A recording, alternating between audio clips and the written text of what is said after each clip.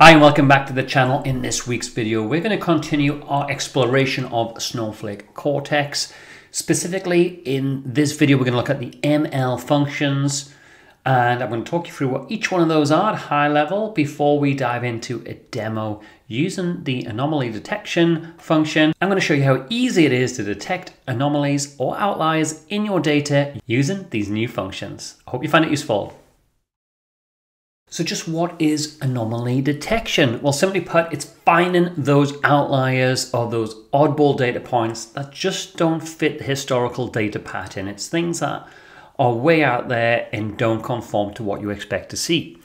But with Snowflake Cortex, you can train a model to spot and identify these outliers in your time series data. Now, you might be wondering, why is spotting outliers so important? Well, if your data is clean and accurate, your insights and predictions will be much more reliable. Plus, detecting anomalies can help you figure out where things are going wrong in your processes, some things you might not even be aware of. For example, you can pinpoint a problem that started with your login pipeline, or identify those days when your Snowflake costs are unexpectedly high. Anomaly detection works with both single series and multi-series data in Snowflake. Multi-series data represents different threads of events. For instance, if you have sales in multiple stores, Snowflake Cortex can check each store's sales independently using a single model based upon the store identifier. Crucially, your data needs to include two things: a timestamp column which has a fixed frequency or interval, like every hour or every 5 minutes, and a target column, something that represents something that you want to track at each timestamp, like sales, for example. Now let's get into the demo itself. We're going to use a sample data set that you can get off the Snowflake documentation website. It contains daily sales of items for different stores, along with daily weather data like humidity and temperature, as well as if that particular day was a public holiday or not. So firstly, we're going to set up our data for this demo. And the first thing we're going to do is create our database and then create this table within our database called historical sales data. In here, we're going to insert a bunch of records for our stores. So we've got a store ID and we've got stores 1 and 2. We've got a number of different items, jacket and umbrella, the date, crucially, that these items were sold. Then we've got the number of sales for each of these days. We've also got temperatures and humidity and holiday. So we're just going to create this database and populate that table within it. And so this is our historical sales data in our example, stuff that we know about, it's already happened, and we've got it in our database. Next, we're going to create a table, same structure, same schema, called new sales data. And in this table, we're going to insert some, 4 records, 2 for each store. And this is our new income and sales data that we want to compare with our historical data. Firstly, we're going to create a view over our historical sales data. We're just going to look at store ID number 1 and items that equal jacket. So all jacket sales for store ID 1. In here, though, crucially, we're just going to pull out the date and the number of sales in here, that's all. Next up, we're going to call our anomaly detection model in this way. So we create a replace snowflake.ml.anomaly detection basic model, and then we've got a number of parameters that we need to fill. Input data, we're providing the view that we've just created. We tell the model basically what our date column is and our target column, in this case, sales. So let's do that. It's going to create and train our model with the historical data. Once that's done, we're going to create a view over our new sales data. So these 4 records that we've added in there. So again, date and sales, store ID 1, and looking at jacket sales only. We've called that view with data to analyze, and that's important because now we're going to call our model that we've created to detect anomalies, and the input this time is this new view of the data to analyze. And again, we tell it the timestamp, we tell it the target column, and we run that particular statement. Now, as we look at the results and we look at the new sales data, let's just take a step back for a moment. Our records here for our jacket sales, especially this one here, we've got 20 sales on the 17th and 6 sales on the 16th. If we go back up to our historical data, we can see that typically we're making 2, 3 single figure sales on a daily basis for jackets. However, we do have this particular record here on the 4th of January 2020 where we sold 30. Now, that is potentially skewing our data and our model. If we come back down here then where we've got our new sales data and we've got 6 jacket sales on one day and 20 on the next day, we'd probably expect this to be anomaly based upon this data. But this record here is getting flagged as false because we've got a sale of 30 in historical data. And so if that's fine and that's getting picked up in historical data and we're thinking that's normal, then this is skewing our values. So the bottom line I want to make here is in the previous example that we've just ran, the result of the model appears to be inaccurate. Now that's probably because of 2 reasons. We didn't use very much data to train the model on. Essentially just these rows here is what we're basing the model on. So any significant fluctuation in the data is going to heavily skew the results, especially this one on the 4th of January. We sold a large number of jackets, and that's skewing the predictions upwards and increasing the size of the prediction interval, which then when we give it the new sales data, it's not flagging any outliers as well. We just want to put this data into a table so we don't lose it, and this is how we do that. We have a begin statement, we call the model again with the same values to the input parameters. We then set a parameter and we call this little SQL ID function here, which gets the last statement ID of the query that just ran, which is essentially this one. We then assign that to the variable value x and then execute this statement straight after, which grabs the results of this output for the model, essentially these 2 records we see here, and creates in a table called my anomalies. So let's just run that first of all before we address how we can best improve and make this model more accurate. So we've created our table. There it is. There's our 2 records in here. So how do we make this model more accurate? Well, we can improve the accuracy of the anomaly detection model by either including more training data or labeling the training data, otherwise known as supervised training. So labeling the training data has an additional Boolean column that indicates whether we already know if a historical row is known as an anomaly. And labeling can help the model then to avoid overfitting, as we just saw in the previous example. Coming back up to our historical sales data, we can see we've already got this label column in our data, and this label is a Boolean value which tells us if we've already identified any anomalies or outliers in our data, of which this record is one. So now when we train our model, we want to tell it, we want to label our data. This is because we're actually helping the model with a level of supervision. Let's go back to see how we use this. So we're going to create a view now. We're going to call it view with labeled data for training. Same query as before, but now we're bringing in that label column crucially. So now here we're going to create our model trained for labeled data, and notice that we've added a new input field called label column name, and we're telling the model specifically what to use, what Boolean flag to use, where it is, so we can tell it, oh, okay, in the historical data, these are what were the outliers or anomalies to take into account, and then not necessarily include it in future predictions. Using this new model then, we can then call our new data, or view with data to analyze, just using the same syntax as we used with the previous example, but this time we're using a more accurate, or what should be a more accurate model. And notice this time when we've made 20 jacket sales for the store, it is flagged as an outlier, and that is what we would expect based upon the training data that we've given it.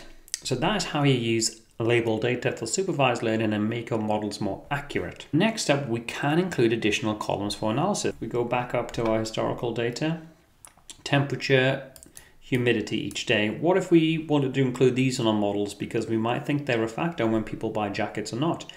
Is it true to think that when it's colder, people buy more jackets than when it's warmer? Well, let's have a look. If we come back down to here, we're going to create a new view with training data extra columns. And in this one, we're going to have the original columns that we just used, date, sales, label, but we're also going to include temperature, humidity, and if it's a public holiday or not. We're then going to create and train our model. Again, we're going to use our label field in here along with our timestamp and target column names as before. We'll execute that, and then we're going to create a view over our new data, but this time include the extra columns that we need to run our model over. Now we're going to call our model and run it against that new data. We've also got this prediction interval now in here, and this allows you to specify a level of sensitivity within your models. So by default, the value that's set for this prediction interval within Snowflake is set to 0.99, which means that roughly 1% of the data is marked as anomalies. But you can specify any value between 0 and 1, and to mark fewer observations as anomalies, you specify a higher value for this prediction interval, closer to 1. To mark more observations as anomalies, then you reduce this interval. So this is kind of fine-tuning the level of sensitivity of your models. In this case, I'm just showing you how to do it, and I've dialed it back a little bit from 0.99, which is the default, to 0.93. And the output here we've got with a forecasted value of what we should be expecting. Here we were forecasting 7, just over 7, and we did 6. And again, we're forecasting 7 here, and we did 20. So we know that's an anomaly. Let's just go back. So we already know this is an outlier in our data from the earlier example. If I go back and just look at what our original criteria was, here we can see our forecast was quite a little bit different. We had just a shade under 7 forecast for the 16th, and then 11.4.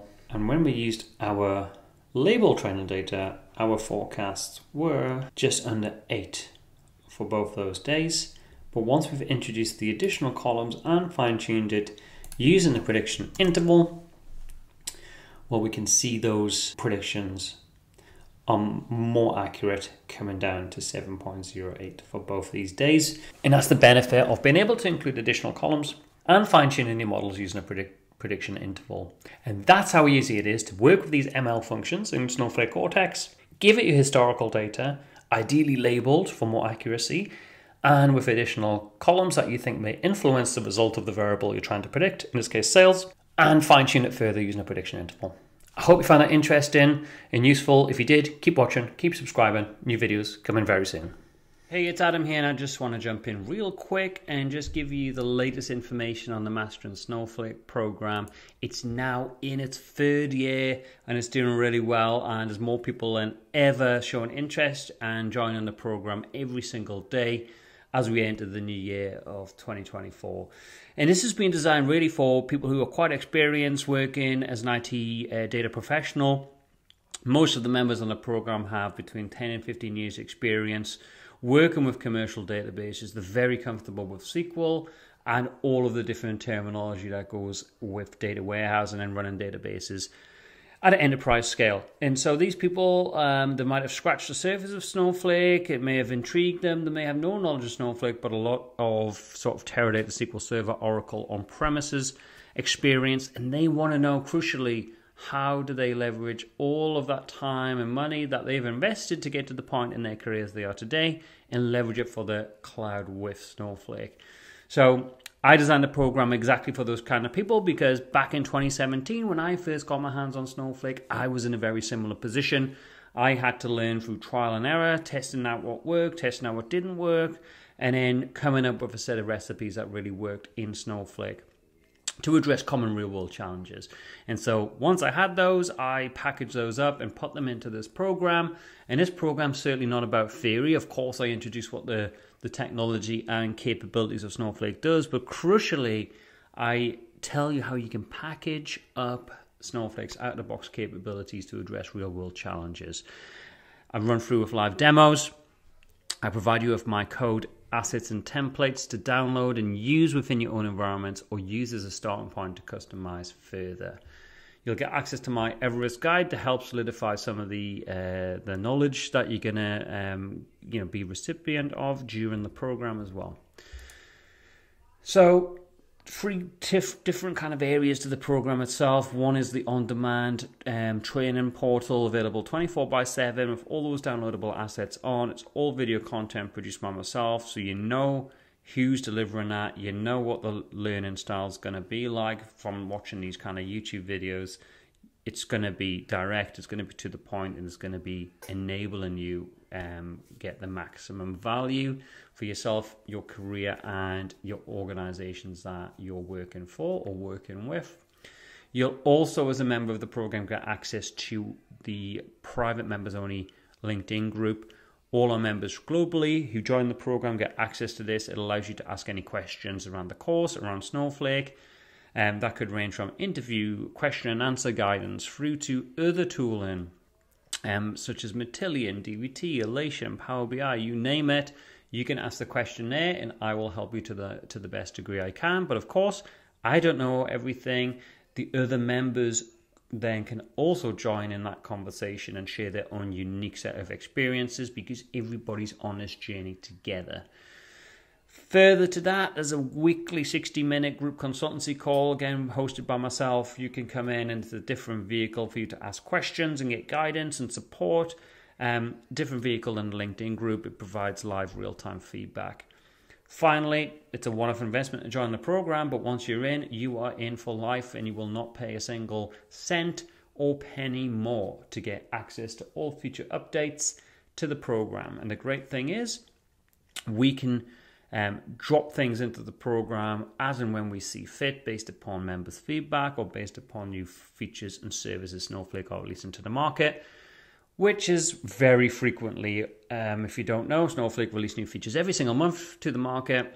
So we'll apply a lens to that and work out what's publicly available to Snowflake customers and what's going to be most impactful for our members to learn.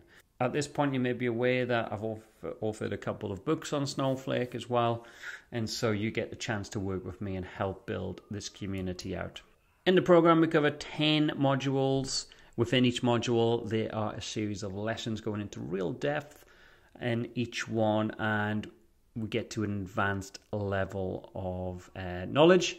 So we try to cover everything possible from a capability perspective within Snowflake. The Snowflake lessons are continually evolving, as I mentioned, as Snowflake grows and evolves as a product as well. And a great example of that is Module 10, Developing Applications in Snowflake. We've recently added a native application demos in there, so you know how actually to package up and create your own native applications.